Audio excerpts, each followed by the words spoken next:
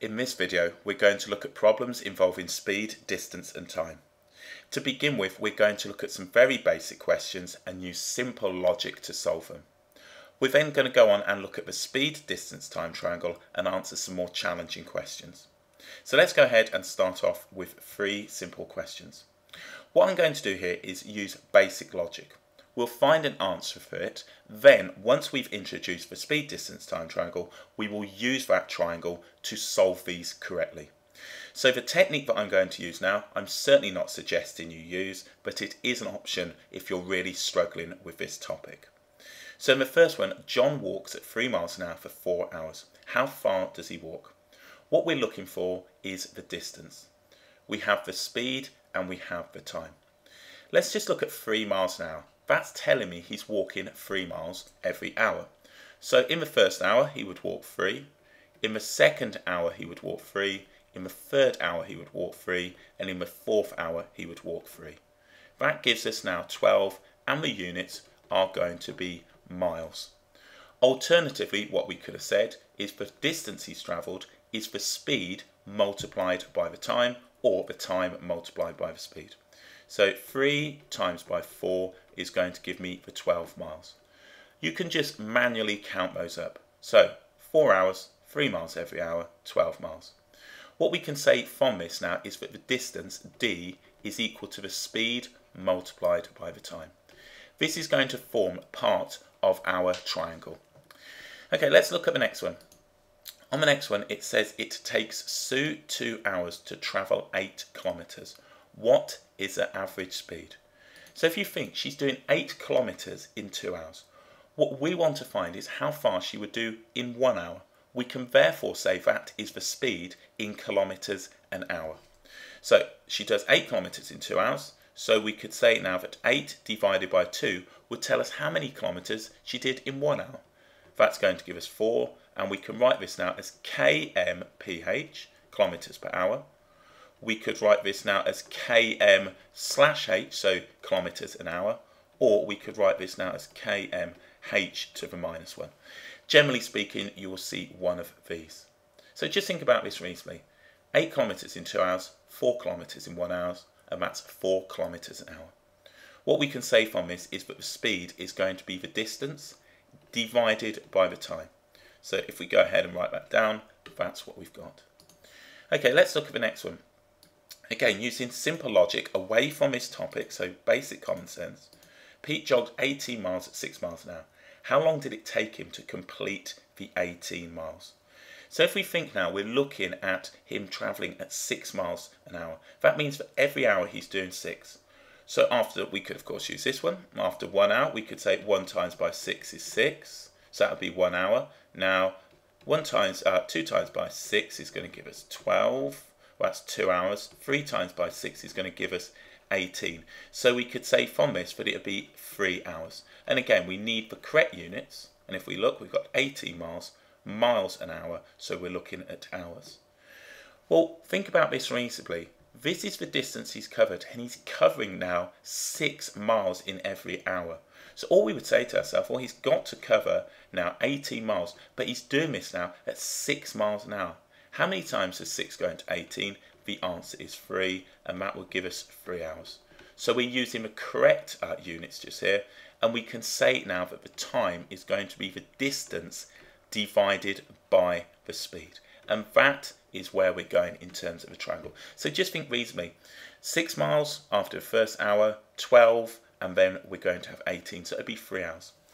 Obviously this technique is massively limited, and I'm not ever suggesting that this is what you do, but if you're really struggling, you can't access it to a certain level, just think reasonably.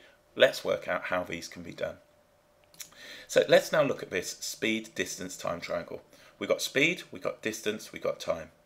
We've got a multiplication sign and a division line. So what I'm going to do is go ahead and look at finding the speed. So if I just put my finger over speed, when I put my finger over speed, that's the one I'm trying to find. I've got distance divided by time. So what we've got then, and we can write this out, is that the speed, looking at my triangle, is going to be equal to the distance. So distance divided by the time. So that's reasonable. We can say that S is equal to D divided by T. So by simply looking at the triangle. Here's the division line, here's the multiplication. We'll always get two pieces of information and we need to find the third. So if we're given the distance and the time, we want the speed. Let's now go ahead and look at finding the distance. Well, I put my finger over distance. If I want to find the distance, which I can just jot down, so the distance, that is going to be equal to the speed multiplied now by the time, or if you like, the other way around. It doesn't matter. So we can say that D is equal to S multiplied by T. That's the only one that we're going to be multiplying by. When we do the distance now is the only one that needs multiplying. Let's go ahead and find now the time. So if I want to find the time, finger over time.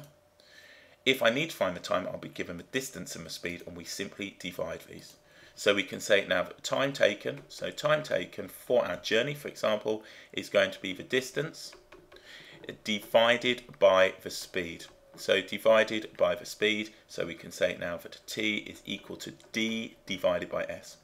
Hopefully you can see now for the more simple cases, often if students struggle to remember these, it's easier just to think about common sense. Let's now go back and look at those questions and actually use these triangles to help us out. So if we look at the question again, we've got the speed, the distance, and the time triangle just here. John walks at 3 miles an hour for 4 hours. How far does he walk? Any question like this, the first thing to do is check that the units are the same. Miles an hour and hours. We've got now the speed, we've got the time, we want the distance. So just go through the question. How far does he walk? D is the distance. So what I'm going to do is now put my finger over D, and I realise now that that is the speed times the time.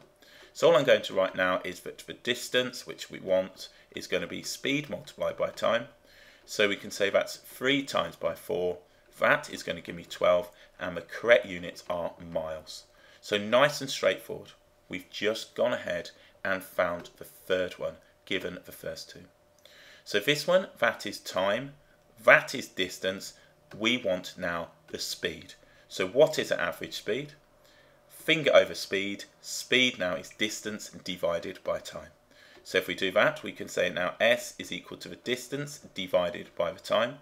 So we can say from this now that the speed is going to be 8 divided by the time, which is 2, and that's going to give us 4, and we need the correct units, and that's kilometres an hour.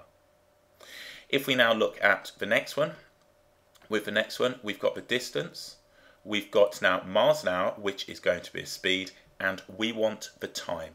Think of the key words. How long is time? How far is distance? And quite clearly, speed is just speed. So we want the time, finger over time, distance divided by speed. So time is distance divided by speed. So time is going to be 18, that's a distance, divided by 6. So that's going to give us now that T is going to be equal to 3, and we would say now that the correct units are hours.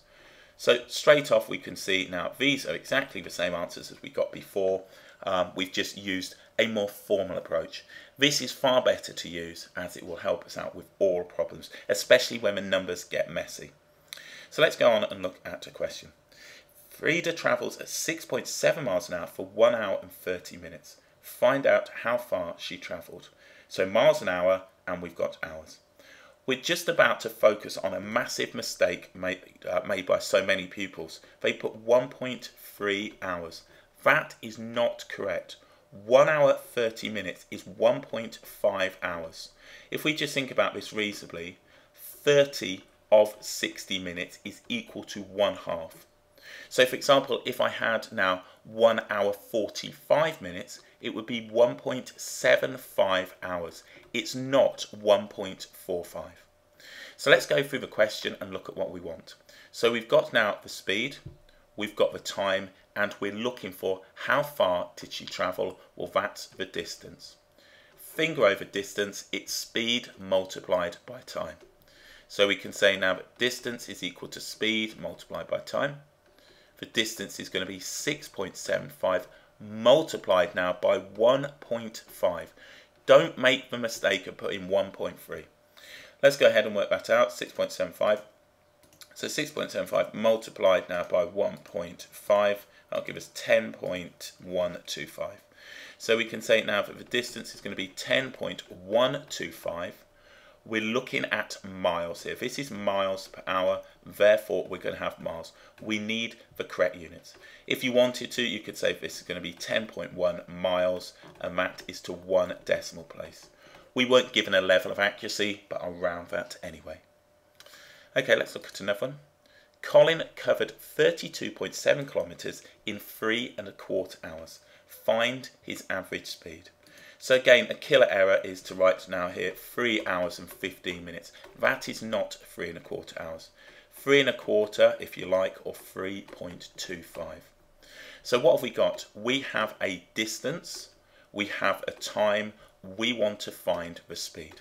So if we put this on, speed. We're given 2, we need to find the third, finger over speed.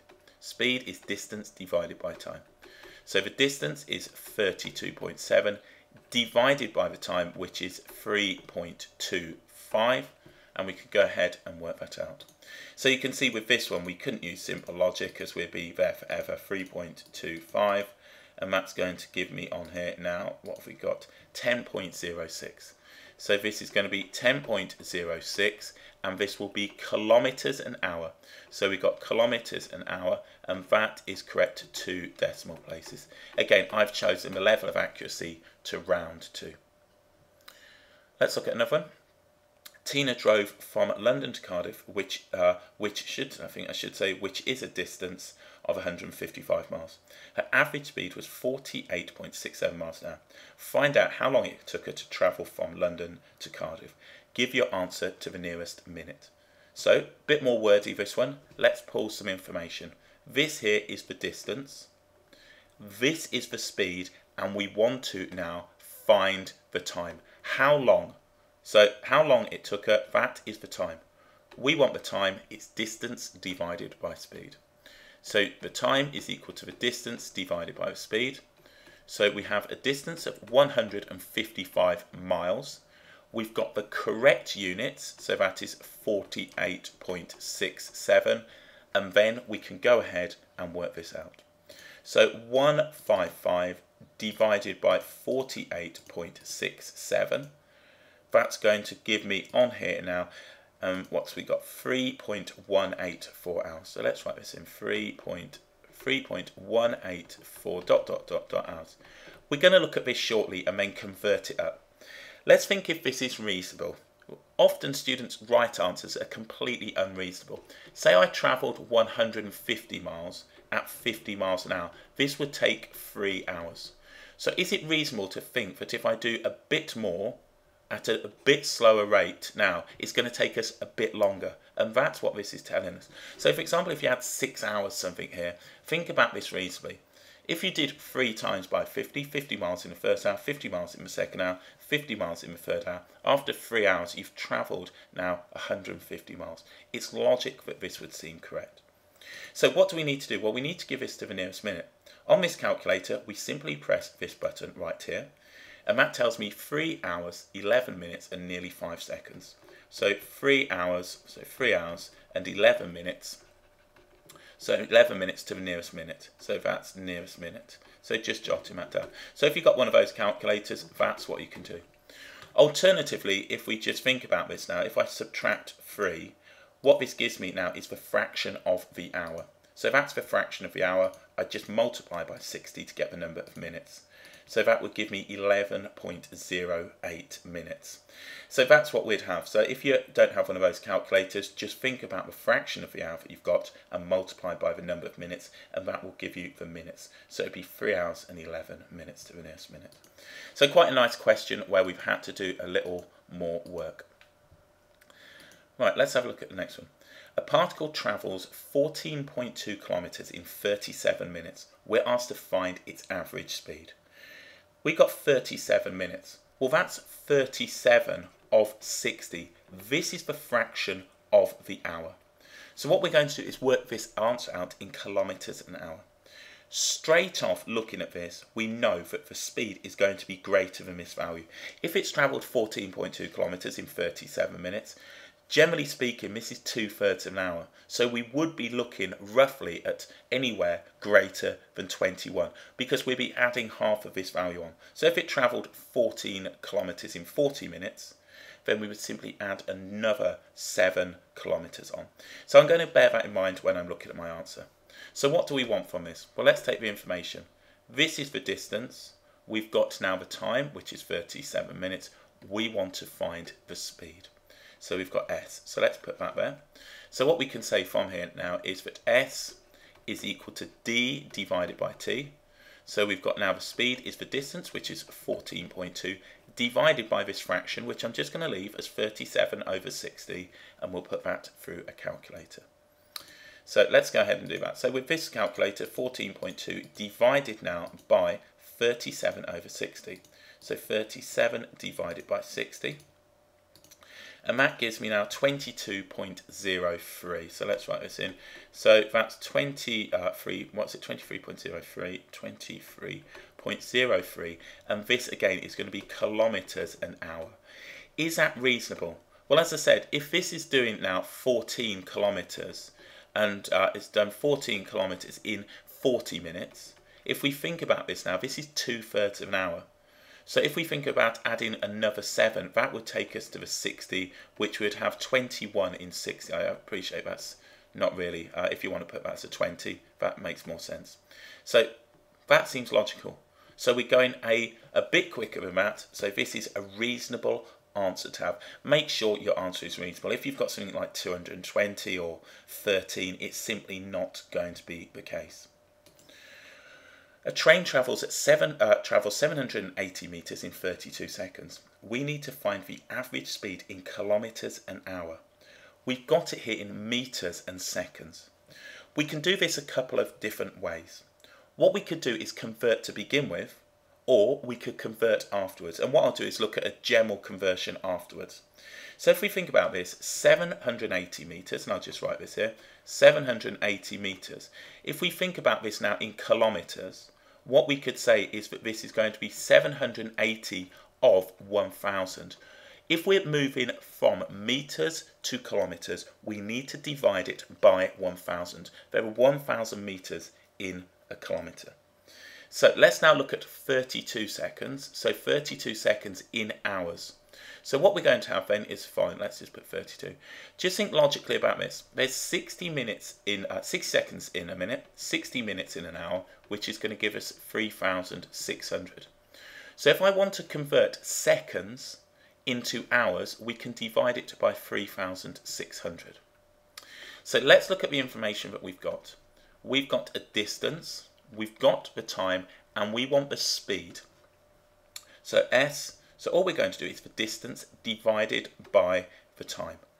You can, of course, simplify these hugely. If you want to, you can do. I'm just going to put them through the calculator. So we've got 780 of 1,000. So that now is the distance in now the kilometres. This 32 of 3,600 is now the time in hours. We've got 32 seconds of 3,600 seconds, which is an hour. So if we put this through the calculator, again, I'm not going to simplify it. You can if you wish. 780 divided by 1,000. Then we're going to divide this now by 32 of the 3,600 seconds that are in 1 hour. So that gives me 87.75. So 87.75, and that will be kilometres an hour. Okay, so that's what we've got. That seems fairly reasonable. Let's now look at this, and what we're going to do is look at a conversion after we've done this. So if we're given something in metres per second and we want it in kilometres an hour, or vice versa, what we can go ahead and do is look at a multiplier. One way we can look at this now is to take kilometres now, so let's write this in. So kilometres now to metres per second. So km, and I'll write this in, kilometres per hour, and we're going to go from that to metres per second. So if we think, what have I done now to get from kilometres to metres? The answer is I've multiplied by 1,000. What have I done to get from hours to seconds? I'm going to multiply by 3,600.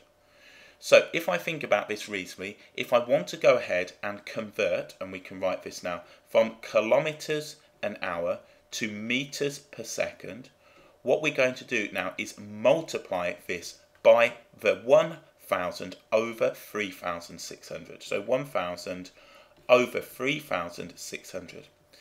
We can break this fraction down to 10 over 36, which is going to give me 5 over 18. So if you want to go from kilometres now to metres per second, we're going to multiply it by 5/18. If we want to go from metres per second to kilometres an hour, we would divide by this value. So divide by 5 over 18, or you could say I'm going to multiply by 18 over 5. It's entirely up to you. So if we now look at this, if I do this, so if I wanted to now go, and this is going to be now from kilometres an hour to metres per second, if I multiply this now by 5 over 18, so multiplying by 5 over 18, this should take me back to metres per second. So metres per second, 24.375. So 24.375, and that would be metres per second, which we could write like so. So let's have a look at this then. If we did this in metres per second, we know that the speed is the distance. So the distance is 780 divided by the time, which is 32 seconds. So metres per second. Let's go ahead and do that. So we've got now the 780 divided by the 32, and we're going to get this answer that we just had, which is the 24.375. So if we wanted to go ahead and convert that now to the kilometre now, we would simply divide it now by the 5 over 18. So 5 over 18, divide my answer by 5/18, and that will take us back to the 87.75. So there your multiplies. If you need to work it out, just think about it reasonably, and we can see it like so. Okay, let's go ahead and look at another question. Axel and Lefner are driving along a motorway. They see a road sign. The road sign shows the distance to junction 8. It also shows the average time drivers will take to get to junction 8. So what we've got then is the following. To junction 8, 30 miles, 26 minutes. The speed limit on the motorway is 70 miles an hour. Lefner says we will have to drive faster than the speed limit to go 30 miles in 26 minutes. Is Lefner right? You must show how you got your answer. With a question like this, we can do it loads of different ways. One way we can look at it now is to find the distance that they would travel in the 26 minutes. So we know that the distance is going to be equal to the speed multiplied by the time. So if we did drive at 70 miles an hour, the distance would be the speed, which is 70, multiplied now by 26 minutes. Well, that's 26 of 60. Remember, we're looking at miles an hour. So if we drove at the speed limit of 70 and we multiplied it now by the time, we're looking for a distance. Is the distance going to be greater than 30 miles? If so, we won't need to break the speed limit. So this is one way of showing it. So 70 multiplied by the 26, let's put this on 26 over 60. So if you travelled 70 miles an hour for 26 minutes, you would do 30.3 miles in total, 30.3 miles. Therefore, you wouldn't have to break the speed limit. So that's one way of looking at it. Another way is to consider the distance divided by the time. So if we've got the distance, and let's look at that now, the distance divided by the time is going to give us the speed.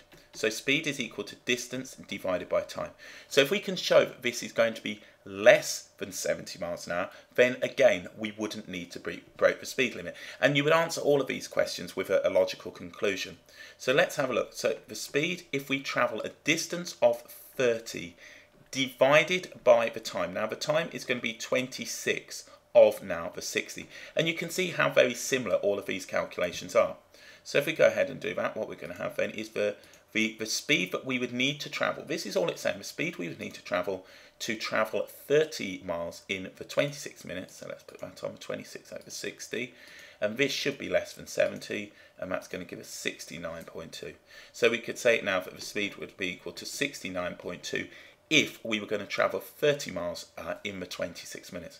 So as you can see, even though this is all jazzed up with words, we can simply use our basic logic to make an argument. We can, as stated, we can make different arguments. I've shown two of them, and then you would just write a conclusion. So this would be miles an hour. So if we could say from here, now if you wanted to travel 30 miles in 26 minutes, you'd have to travel at 69.2 miles an hour. Or if you did travel at 70 miles an hour for 26 minutes, you would do 30.3 miles an hour. Therefore, you wouldn't have to break the speed limit to do 30 miles. So you decide on how you want to answer it. That is now two of the many different ways that you could do that one. Okay, it takes an aeroplane 6.5 hours to travel from London to the USA, a distance of 3,500 miles. What was the average speed? So what we've got then is a distance and we've got a time. So we can say now that the speed is equal to the distance divided by the time. So from here we can say now that the distance, which is 3,500, divided by 6.5. So in a calculator, if we work that out, let's go ahead and do that. 3,500 divided by 6.5. I'm checking now that I've got the correct units, and that is going to give us now on here. So let's just check that. 3,500 miles, 6.5 hours, 538.46, and so on and so forth. So let's just write that down. What's that going to be? 538.5. So S is going to be equal to 538.5, and we're looking now at miles an hour. So what's the average speed? mph, miles per hour. If you like, you can write it like so. So if we think reasonably now, if we multiply this answer by 6.5, we're going to get back exactly where we needed. Let's now look at part B. It says if the same aeroplane travels from London to Spain a distance of X miles, write down in terms of X the time taken. So what we want to do is write down the time. The time, if we look at this, is the distance divided by the speed. So what we've got then is the distance, which is going to be X, divided by the speed, which is going to be 538.5. So that is going to be the time taken, and again we would say that that was in hours. If we now look at the next one, if the same aeroplane travels from London to Italy in Y minutes, write down an expression in terms of Y for the distance travelled. So what we can say then is the following. The distance is going to be equal to the speed multiplied by the time. And I'm going to write this now as 538.5, and now we're looking at the time. So what we can say from here is that the time is going to be Y over 60. So think we're looking at minutes, not hours. So we can say that the distance is going to be 538.5Y divided by 60. So slightly more challenging on that one. So that's what we've got. That's the distance, and that will give us now the distance in miles. So a nice little wordy question there. Okay, let's move on. Bill enters a 30-kilometre race. He runs the first 20 kilometres at a speed of X kilometres per hour and the last 10 kilometres at X minus 5 kilometres an hour. His total time for the race was 4 hours. We're asked to write down an equation in terms of X and solve it, and then we're asked what are his speeds for the two parts of the run. This is a really tough question. So let's go ahead and look at setting up. So what we've got then is the time. We know that time is equal to distance divided by speed. So T is equal to D divided by S. What I'm going to do is set this up and use two parts. So what we've got then is 30 kilometres and it's split. So what we can say then is the distance for the first part now is 20, and that will give me over X. That's the speed. So this now is distance divided by speed, plus now the next 10 kilometres at a speed of X minus 5 must be equal to the time taken, which is 4. All of these units are correct. 4 hours, 4 kilometres now. We've got kilometres here. So this is our equation. So what we've looked then at is two different times. This time plus this time must be equal to 4 hours. So what we need to do is go ahead and solve it. This is a very tough equation to deal with. So with this one, I'm assuming a very good understanding of algebra. If you're not, perhaps skipping this is an option for you. It is at the top end of most courses.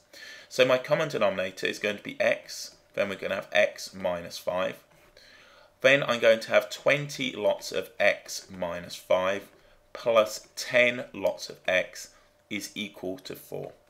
Multiplying both sides of the equation by the denominator, we're going to have 20x minus 5 plus now 10x will be equal to 4x multiplied by x minus 5. At this stage, you could go ahead and divide this if you wanted. If you wanted to divide it out, you could divide it by 2. It's entirely up to you. I'm not going to. I'm just going to do that at the end. We're going to have 20x minus 100. Then we're going to have plus 10x is equal to 4x squared minus 20x. So what we have is a quadratic in x. So 4x squared. I've got now, what have I got? 30x here and minus 20x. So that's going to give me now minus 50x. And then I'm going to add the 100 to both sides. So we now have a quadratic equation in x, and I'm going to look to factor this. So if I just go ahead, dividing this by 2, 2x squared minus 25x, and then we're going to have plus 50. So I've just divided that by 2, and it looks like I can factor this.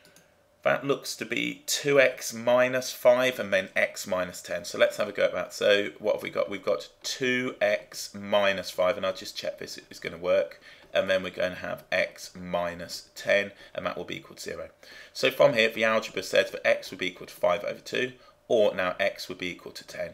So we've got two possible values. Let's just go ahead and check now at the validity of both of these. So straight off now, if I try and substitute this in, remember we're running now at a speed of x kilometers per hour. So if I put in 2.5 here, 2.5 minus 5 gives me a negative number. Therefore, this isn't a valid solution. So what I'm going to say is not valid, so not valid. Therefore, what we're going to have is 10 is our solution for x. So we solve the equation for x. Now, write down an equation in terms of x and solve it. X has got to be 10. It doesn't work for 2.5. So if we think about it now, 2.5 minus 5 is going to give us now, on here, we've got, and we're assuming this is all distance rather than velocity. So x is going to be equal to 10. So when x is equal to 10, if we look at it just here, what are his speeds now for each part of the run? Well, what we've got then is x is equal to 10. And it's x kilometers per hour. So what we've got then is 10 kph, so 10 kilometers per hour, so kmph. And then if we think about this one now, what we've got is x minus 5 kilometers an hour. So that would give us now on here 5 kilometers an hour. So let's just put that in, 5 kilometers per hour. So he's got these two average speeds. Let's just check we've got this right. So he runs first 20 at a speed of x kilometers an hour. Well, that's going to be 10. And then the last 10 at x minus 5, which is going to be 5. So what are the speeds for his two parts? And that generally makes pretty much sense. And of course, if you think about this now, if this was 10, we'd have 2, and then we'd have now on here 10 over 5, which is 2, which of course gives us 4. So we can see that our algebra has stacked up. So quite a nice little question. As I say, for maths, that is really quite challenging. Okay, let's look at another one. Bill, he's back again. Bill and Dan take part in a fun run. Bill's average speed is x plus 4 kilometers an hour, and Dan's is 3x kilometers per hour. Bill completes his run in x minus 1 hours, and Dan in x minus 2 hours. We're asked to write down two expressions representing the distance travelled by both runners. We're asked to combine these expressions to find value of x, and then it says what was Bill's speed. So if we look at this now, Bill's speed is x plus 4. And what we want is the distance. So if we just consider, we've got x plus 4, which is a distance, and we've got x minus 1, which is the time. So the distance is going to give us the speed, and let's just put this on. Let's just put these on. That is Bill's speed, and that is his time. Okay, completes his running. So that is his time. If we look at Dan's speed, just here, and that is going to be his time. So what we can say from here now is that distance, so the distance is going to be equal to speed multiplied by time. So if we look at Bill, what we can say, so this is Bill, we're going to say that the distance is going to be the speed, which is the x plus 4 multiplied now by the time, which is going to be x minus 1. If we look at Dan, we've got now the distance, well that's going to be his speed, which is 3x. Multiplied now by the x minus 2, which is the time. So there we go. There, write down two expressions representing the distance travelled by both runners. I'm not going to expand the brackets, I'll just leave it here.